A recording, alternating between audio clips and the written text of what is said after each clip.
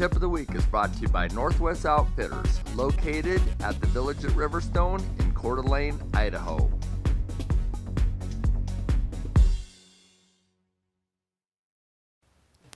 Hi, Gregory Ford here at Northwest Outfitters, and I'd like to talk to you about the 3 different kind of applications of floatant that we can put on our flies.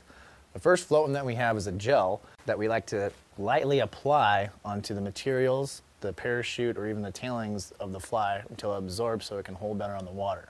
And what you want to do is lightly apply all the gel to all the material on whatever fly that you're using, the parachute, the body, the tail, so that all the material absorbs the gel floatant as best as possible.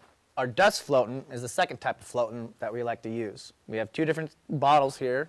For the smaller bottle, we have a little brush, and what you would like to do is lightly apply on all the tops of the materials of whatever fly you're using so that it absorbs any excess water or moisture out of the material of your fly.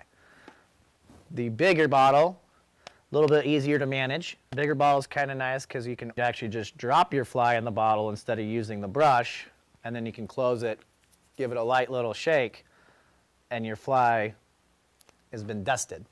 Third type and final type is one of our favorites here at the shop, is a liquid floatant with the high and dry floatant.